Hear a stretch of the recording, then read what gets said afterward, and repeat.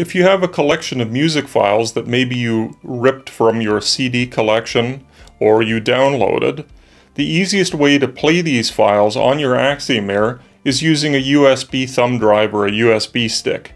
These are very inexpensive these days, can come with large capacities, and you can easily have thousands of your songs available to play at any time. The other thing that's nice about this is that if you've gone away, let's say you've taken your AxiomAir camping, and you don't have access to Wi-Fi, but you can use the built-in hotspot, you can play all of the music on that drive without ever having any access to Wi-Fi.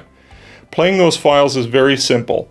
Simply plug the USB drive into the back of your AxiomAir in one of the free USB ports, go to the app or interface, and click on the browse icon at the bottom left. Click on Music Library, and you'll see your USB drive. Click on it. Click on the name.